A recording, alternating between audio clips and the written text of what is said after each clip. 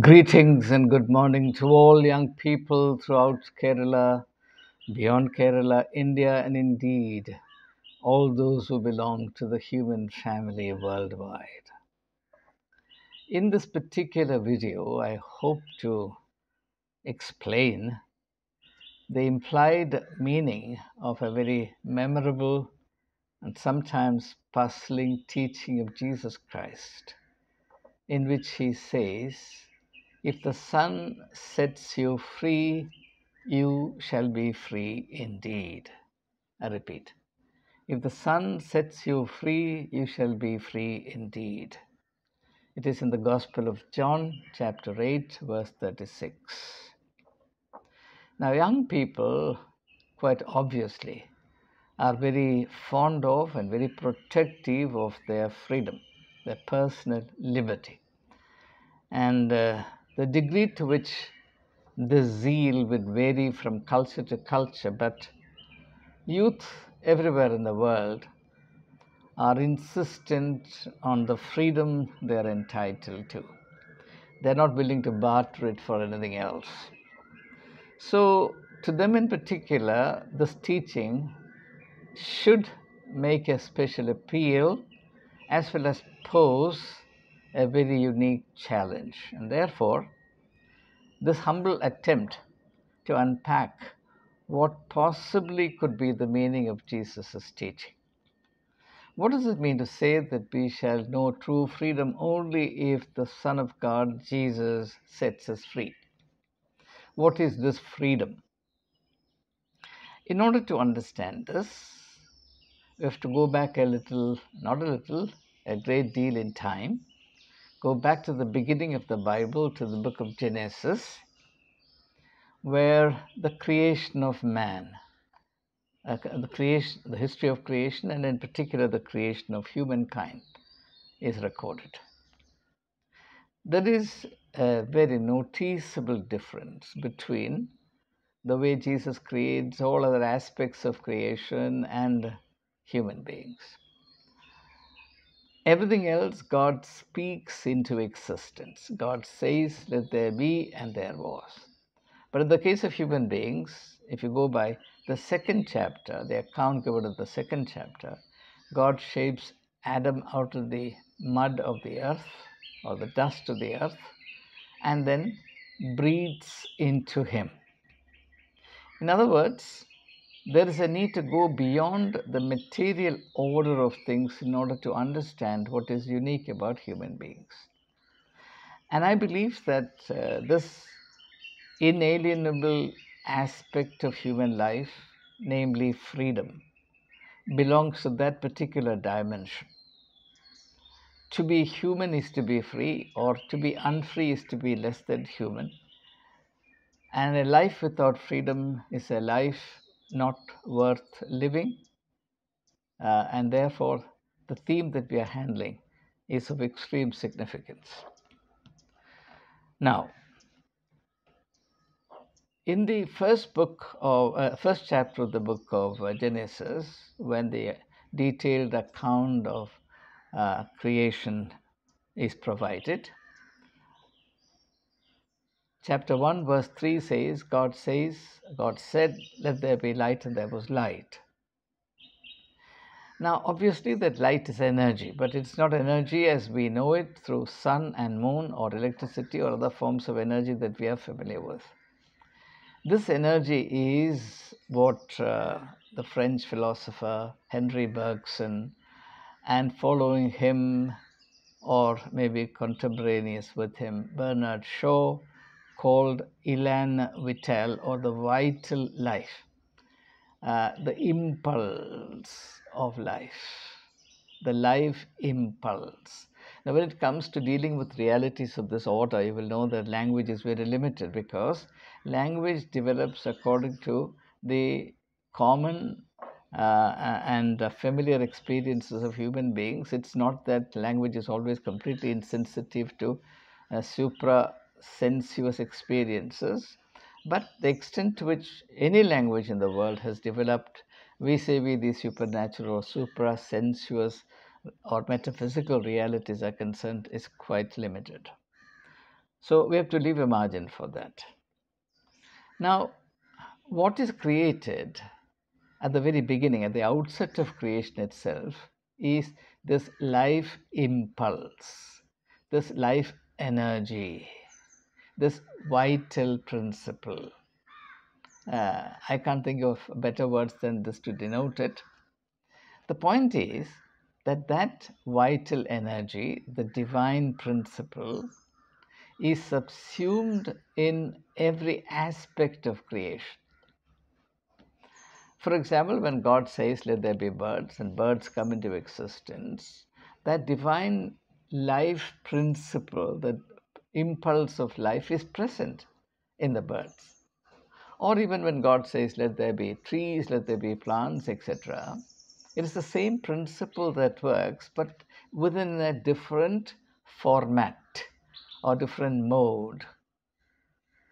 So you see a progressive unfolding of the mind of God, the creative mind of God, if you examine the record of creation. Whether creation happened exactly in that manner, whether this record is of this report or scientific, etc., this is not our concern at the moment. I'm quite willing to accept that this is not a scientific account of creation. I have no problem in considering that. But my point is that this account offers the sort of insights into the realities of life, the secrets of life, if you like, of the or the principle of life that science or anything else cannot offer. So this vital energy, this life principle or this divine impulse is present. Now, when it comes to creating trees, plants, etc., it assumes a particular mode. And the distinctive feature of that mode is that it is limited to the creation of forms without mobility. As far as the vegetable life is concerned, to the best of our knowledge, uh, they all have forms, but they don't have mobility to the extent they have mobility. Their mobility is quite curtailed. They don't have mobility to the extent that mobility is present in the animal kingdom.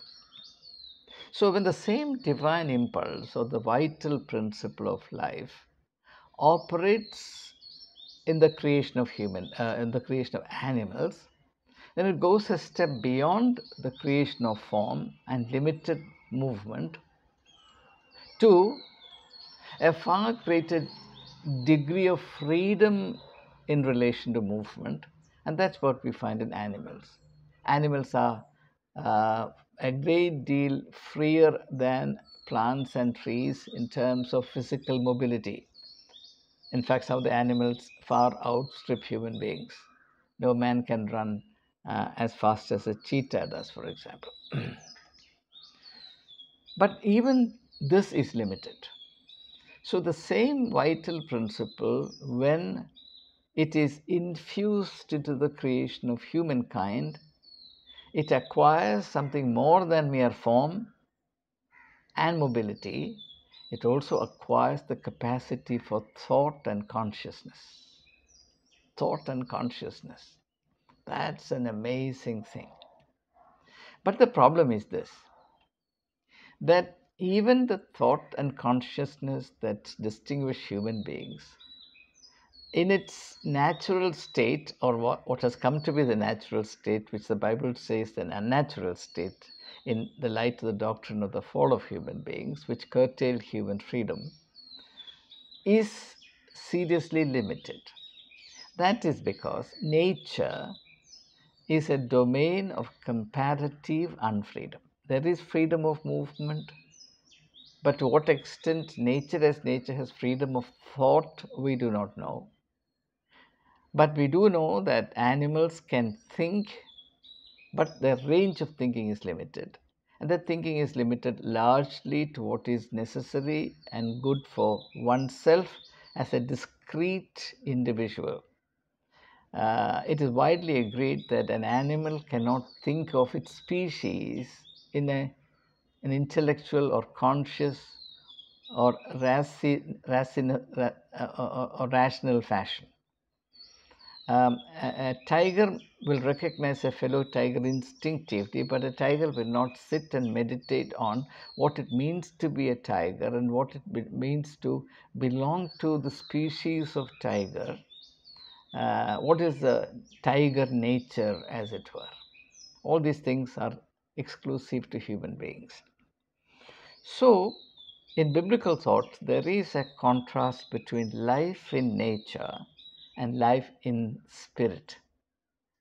Now we come to a very significant stage in our unpacking the meaning of what Jesus is saying. Two possibilities. One is life in nature. Nature is also God's creation, but God created nature within a very limited mode in which the farther reaches are to be acquired by human beings in a special way. As far as the other freedoms are concerned, they're natural, they come to us without any special effort. But there are dimensions of freedom that we have to attain in a special way. So, two types of freedoms: one is freedom given, second, freedom to be attained. And in the thinking of Jesus Christ, there's a correlation between the second dimension of freedom, namely the freedom to be gained or freedom to be attained, to human growth and development, but human growth and development as human beings, not as animals. So, what happens is, so long as human beings remain confined to the mode of nature, we remain subject to these familiar or natural limitations in our thought, in our understanding, in our awareness.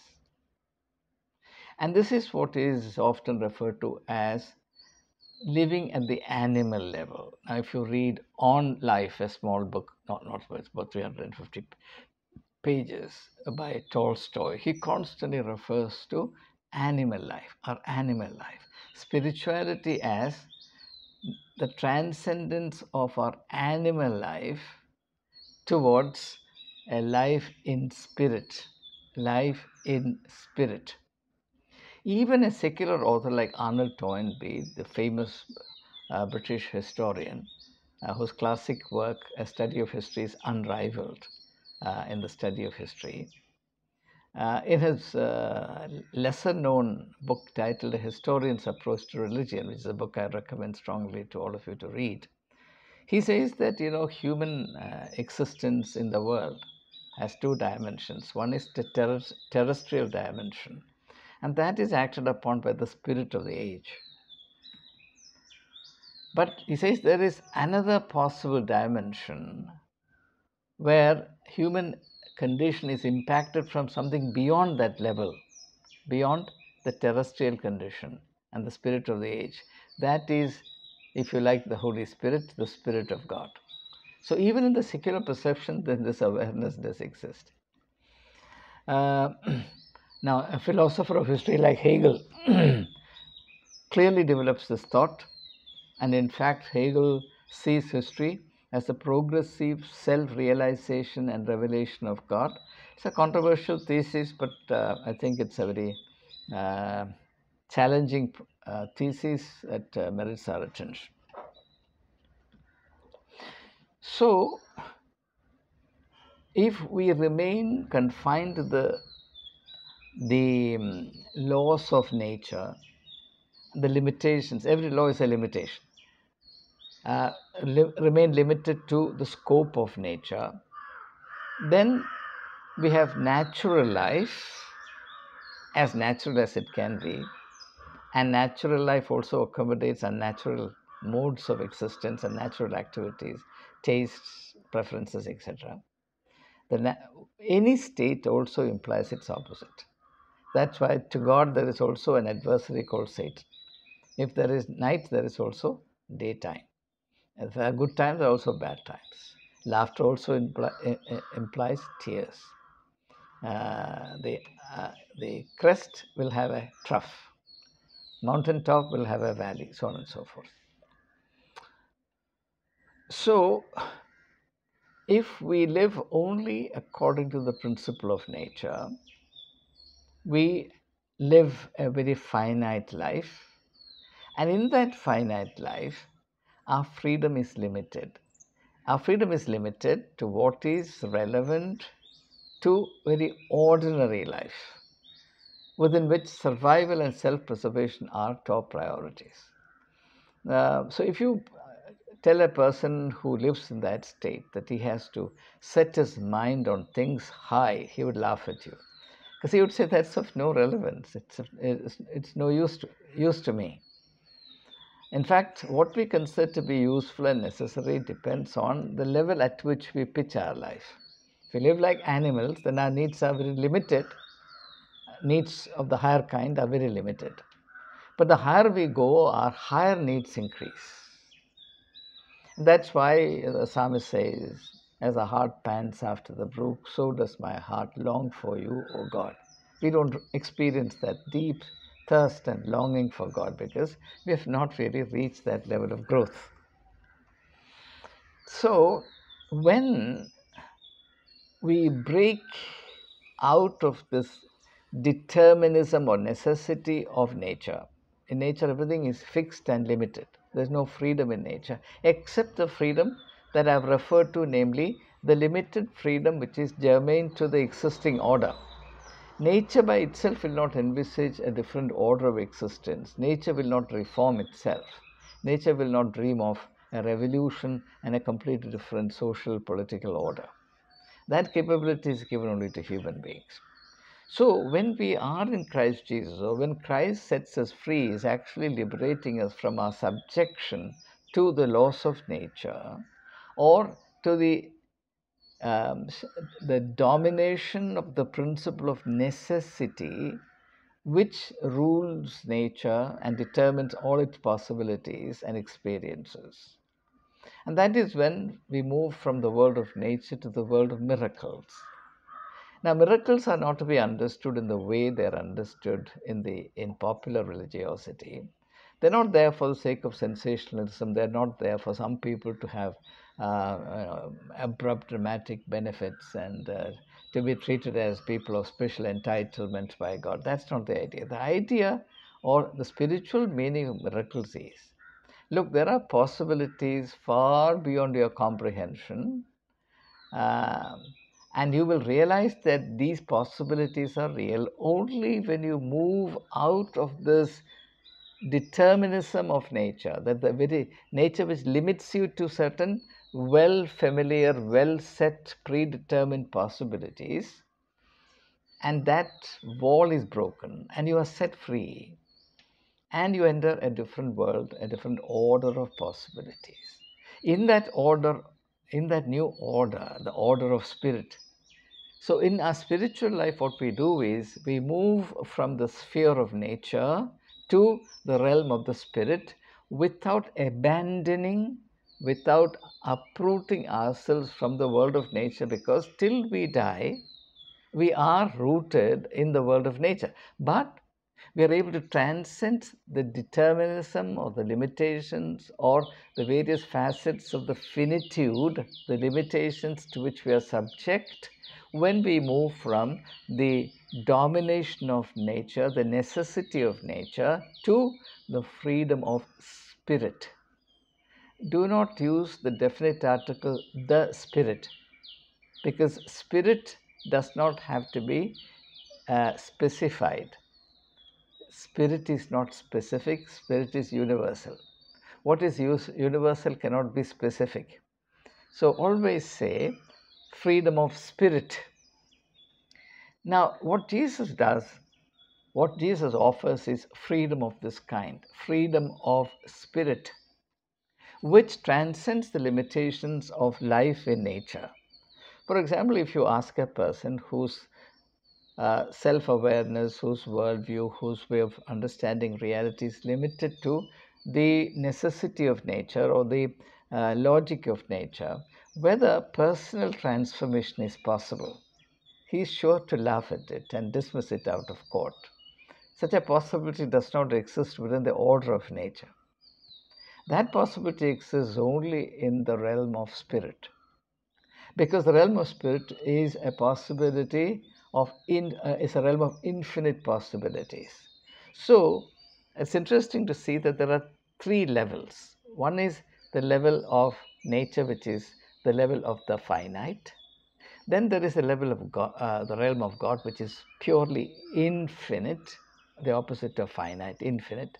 But in between, there is a spiritual life, which is planted, it has its legs, it has its feet planted in the finite, but its possibilities are now ranging and roaming in the infinite. So, religious life is a kind of paradoxical life in which there is one becomes a bridge between nature and God. So, the word supernatural implies nature as well as what is beyond nature.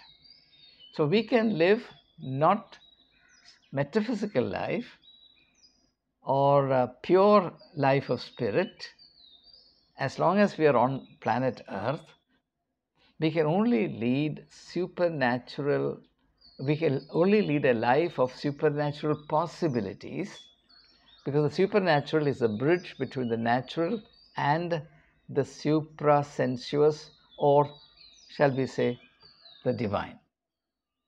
Now, that possibility is exciting, is breathtakingly exciting in terms of its unlimited possibilities, including freedom. Freedom of a kind that from within the realm of nature we cannot properly imagine. Now, what exactly that state is and what are its infinite possibilities, etc., cannot be documented for the reason that anything that relates to spirit with a capital S is and must forever remain unpredictable.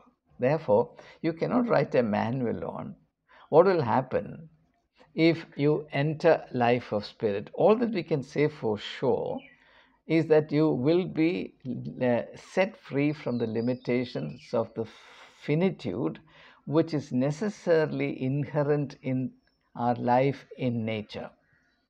And how that tremendous, incomparable freedom works, in its specific details in your life cannot be predicted in advance, because as Jesus says, spirit works like the wind, it blows where it pleases, no one knows where it comes from, where it goes.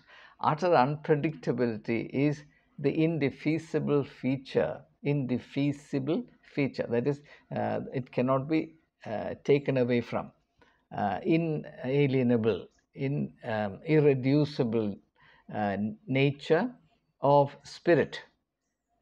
So, this is the new quality of life that Jesus promises. And this order of liberty, the world cannot understand. No culture knows it, no culture can grant it. And no human being who is still rooted only in nature can believe in it, make use of it, or even cope with it.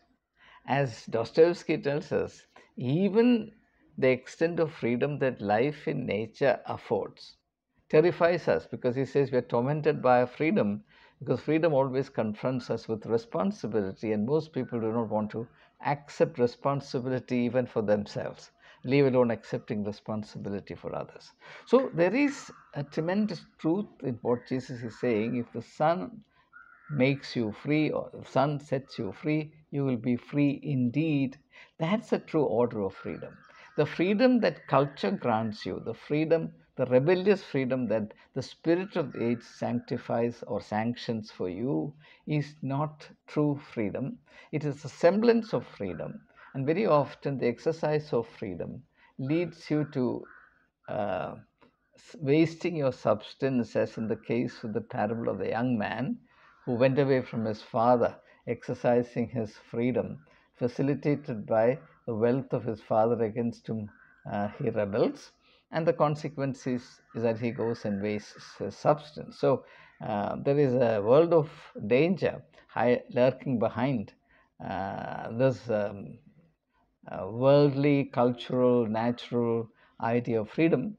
Whereas the order of freedom that Jesus promises is um, not only different in degree but also different in kind And the exact component or the constituents or the pith or substance of this freedom is something that each individual has to experience and explore for himself, provided he allows himself to be liberated from his total subjection to the laws of and life and laws of nature, and is transformed into life in spirit when he becomes a new creation. That new creation is then surrounded by a world of infinite possibilities, and that's the blessedness to which Jesus calls us. I hope these reflections make some sense, but I can assure you that what is offered to you is merely as nuggets for thought, and not as a finished or satisfying answer.